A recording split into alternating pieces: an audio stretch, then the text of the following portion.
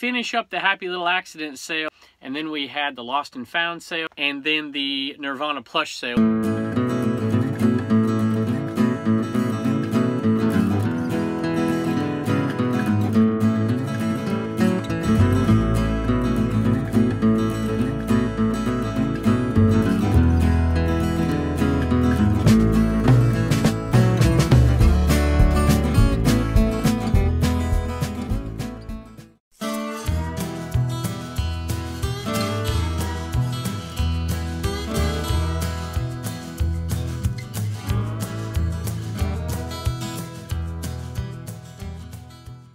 Hello everybody, welcome back to Commonwealth Picker. My name is Kevin and we are in the eBay cave again today. And we have had, for early January, we've had some pretty good sales. I'm pretty happy with them. Matter of fact, I just saw a sale come across and I was surprised. I'm like, what in the world sold for that much? And I was really happy about that. We're going to show that on tomorrow's because I've already got this one set up and I'm going to ship this one out tomorrow. And I had a sale about 20 minutes ago that I'm going to ship out tomorrow as well. And that was a really good sale. So I'm happy about those two. I'll keep you in a little suspense for tomorrow. So we'll let you look at those tomorrow. But I did have some interesting items sell today and some decent profits on them. Not amazing, but pretty decent profits on them. Pretty happy with them. I hit the trifecta today. We're tracking 3 sales right now. We used to track 2, and I think one's fallen by the wayside. We're going to track, finish up the Happy Little Accident sale over the next weeks. It's hard for me to cut that off because I know there's still a few things up there, but that one's coming to an end. Most of that stuff has sold off, even in the antique booths. We're going to take one look at that today because one item sold out of that sale. And then we had the Lost and Found sale that we're just ramping up here as I list items slowly. And we'll take a look at that one. That one we haven't broke even on yet, but we're getting close, and tomorrow we'll get a little closer. And then the Nirvana plush sale, which we still have a long way to go, but we had a massive item sale.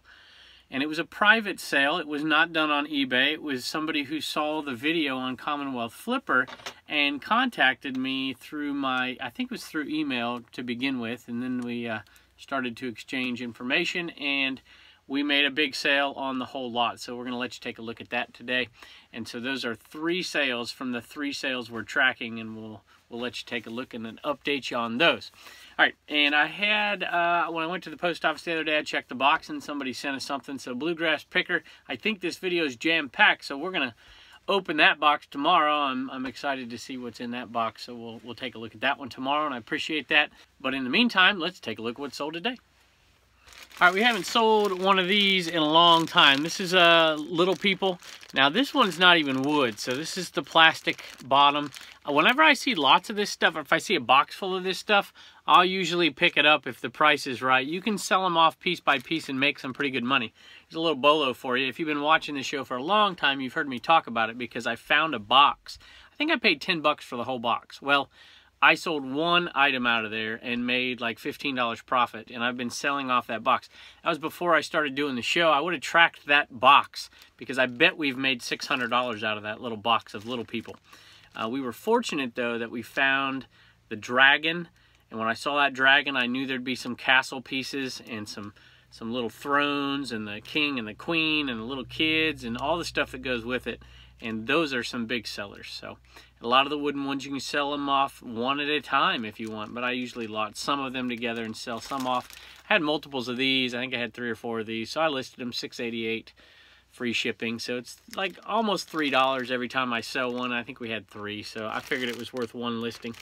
So $6.88, and I put mom, school teacher, glasses, blonde in the title and vintage. So I don't know. She looks like a school teacher to me. All right, this is a personal item. Matter of fact, my brother gave me this as a gift, an Apple TV, years and years ago. And we lost the remote for it. And then we found it, and then we lost it, and then we found it. And Turner loses it all the time. And I'm like, you know what? We have Roku on all our other TVs, so I'm going to get a Roku. Plus, it's easier for them to navigate and watch stuff. So, and I know he wants to watch Commonwealth Picker, so... Not true. This sold for $34.81. Little Apple TV. I think it's 3rd generation is what we got. So it didn't have a remote. So if it had a remote, we'd get a little bit more. But I'm happy with 35 bucks for it. The money we made off of this definitely paid for that Roku plus some. All right, here is the item from the Lost and Found, the golf course pick. And that's on Commonwealth Flipper if you want to check it out. Scottsdale TR. That's a type of, it's Scottsdale, Arizona, but it's a type of putter. And this one sold for $9.41. So you figure fees around $1.50, shipping around, well, we'll call it $2.50, even though it's a little bit more. And so there's $4, throw an extra 41 cents at fees and shipping. And it's a $5 profit from a zero sum. And that's what we're working off of to pay off this massive buy. So let's take a look at where we're at on this one. All right, I bought 4 golf bags and a ton of golf club head covers. And we've sold 3 of them off already. 1 bag for $109, a Primlin cover for a $9 profit, and this pink Scottsdale cover for a $5 profit. So out of the $250, we've made 123 back. So we're halfway to making our money back. Hey, I just noticed we think Reagan made that with one of her gifts. I think it's pretty neat. I love these little keyboards. This one's in pretty good shape. I always, before I buy it, well, not always, if it's cheap enough, it's like $1, I'll just pick it up. But if they want like $4 or $5 for it, I'll check and make sure that there's no corrosion in there before I buy it. Because if there's corrosion, it's a little bit of work. If it's a great one, I'd buy it with corrosion. This one, always look up the numbers. Some of them are good and some of them aren't good. This one happened to be a pretty good one. I paid $1 for it. It sold for $26.81. And it was in the eBay store for probably 4 months. It'd been there a while. But it sold $26.81. It's about a $22 profit. Right here is a Mary Kay cream to powder ivory. And we're running low on these, which is a good and bad thing. I'm happy to sell them, but man, they sell good. We're into it for maybe 20 cents or so, and it sold for $15.41, free shipping. All right, here is the Happy Little Accident sale. There are 4 of these, 2 right here, obviously, and I'll show you the other 2 in a second, but they're old world ornaments, and they came from the Happy Little Accident, and I will do my best to not drop them.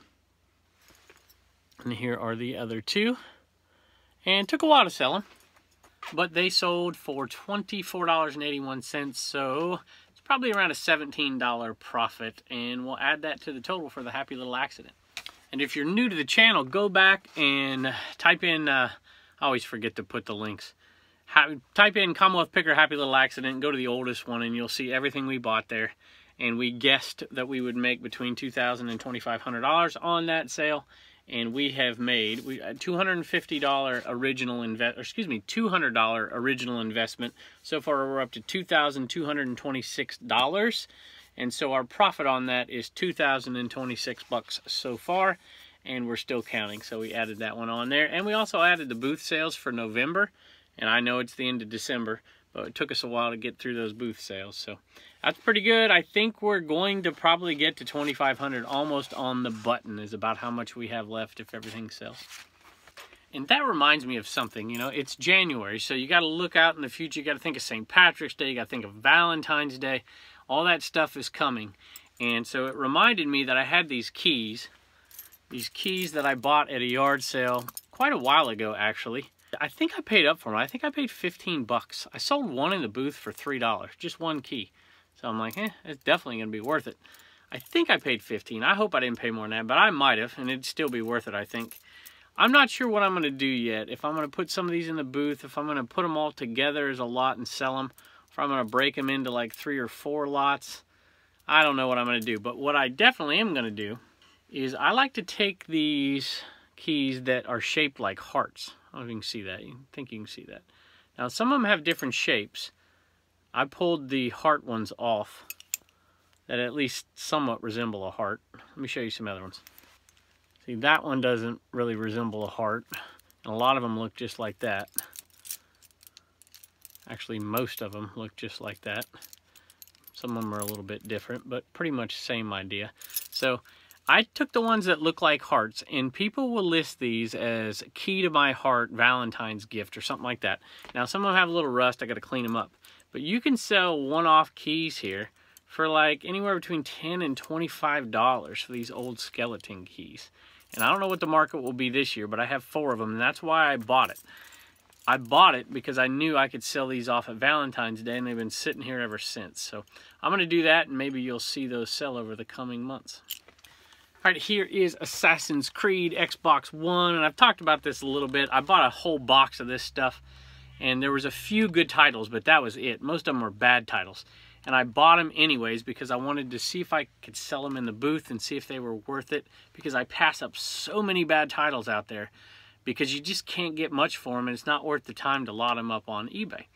So I wanted to try it, and I saw a few good titles that would make my money back at least, and I could just sell those in my booth for $1, $2, $3, and see if it's worth it. So far it's worked. I've sold 4 or 5 games in the booth already, and both of the titles that were pretty good sold on eBay. Reminds me of one other thing. This is obviously, it was $1, this Sony, and it's pretty cool. I haven't looked it up. My guess is it goes for $10 to $20 plus shipping on eBay, and it's probably long tail. I haven't even looked it up, but this is the kind of thing that I've started to look at, because I want to have, in my antique booth, I want to have like a vintage electronics area. And this is the kind of thing that I think I could sell for $10 to $15, and I see them all the time. So I don't know, I'll have to look up the specs and the model number, see if this one sells on eBay, but that's one thing that I've been trying to do, is find some unique things that sell in this antique booth that nobody else is selling, so that my booth is different than everybody else's. So I think this would sell. You get the right people in there, they would want to buy an old Sony cassette player like this. And it wouldn't surprise me if it went for 15 bucks. So we'll give it a shot and experiment with it. What do y'all think? You think it'll work? All right, I want you to hang around here. I think I'm going to do 2 things. I think I'm going to ship this, and I'll let you take a look at how I ship this. It's nothing special, but if you are a newbie to eBay, I'll show you how to Frankenbox a couple of priority mail boxes and get this thing in it just fine. It's really not hard. Matter of fact, I wouldn't even be too scared to buy the big ones. You find the right boxes, you can ship the big keyboards too, and there's a lot of money to be made in some of those keyboards. Some are definitely not worth it, so you got to make sure you look up those model numbers. But I'll let you take a look from up there and show you how I ship these, and then you can comment if you ship them differently. Second thing I'm going to do is let you take a look here at the My Little Ponies. And I've got a couple of short little like 30-40 second snips of the My Little Ponies, and we'll talk about how much they sold for and how much money we've made. Matter of fact, I'm going to show you right now. So the sale went through, and it was a private sale, so there's no fees on eBay. I sent an invoice through PayPal, and they had communicated after watching the My Little Pony video on Commonwealth Flipper. They had picked out some, and they had taken screenshots of the video and said, hey, pull these out. And so I told Reagan, I said, hey, Reagan, you want to make a little money? And I let her look at the screenshots, and she started pulling them all out. And she found almost all of them, I think. And then we started communicating, and I'm like, you know what? How much for all of them? That way I don't have to clean and list and do all the one-offs. I probably could have made about $700 to $800. There's a couple in there that are really worth some money. 40 to 50 bucks. But most of them are going to be like $3 at a time. I'm like, I don't know if I want to do that. I have so much to list. So this person was a collector, and I'm like, you know what? She's a viewer, she's a collector. I'm going to make her a great deal on these. So we came to, I think it was $400, and I paid $21 of the shipping, and she covered the rest. And because it is it's 24 pounds, so it's a big box and it's pretty heavy. So I covered a little bit of the shipping, and she covered a little bit of the shipping. And so the profit here is $379, and we're going to add that to the total. If you go back and watch that video, the Plush Nirvana one, I think it's like 1980s vintage yard sale or something. It had a My Monster thumbnail on it, if you remember that one. That tub, I think we ended up paying 50 bucks for the whole tub. And to make a profit like this off of that $50 tub is pretty good. So $156 for the whole yard sale we bought that day, and we're up to 980 bucks. So stick around and watch that, and y'all have a wonderful day, and I hope your new year has started off well, and I hope your sales are still going. See you next time. All right, so it looks like we are going to make a big deal. So we are going to do all of these ponies for 350 bucks plus shipping. And there's some really good ones in here. Best of my ability, with limited research, there are some that probably could go for 50 bucks. But most of them are $3, $4 ponies. But there are some good ones for sure. So this is going to a collector, and this is going to be a nice, like these right here with the seahorses, or the mermaids, I guess they are. There are some of those that have some value. There's a couple I found that are, you know, I don't know, maybe 30 bucks or so. And so if you take like the very best, there's probably a couple $100 worth of just a handful of them. And we're going to ship them all off. So I could make more, obviously going one-offs, but the time involved would really put me behind the 8 ball for a lot of stuff that I got to sell. And it's going to a collector, it's going to a viewer, and so I'm happy to make that deal, and it's going to a good home. There are some condition issues on some of them, but I know there are some ones that are worth some money. So I'm happy they're going where they're going.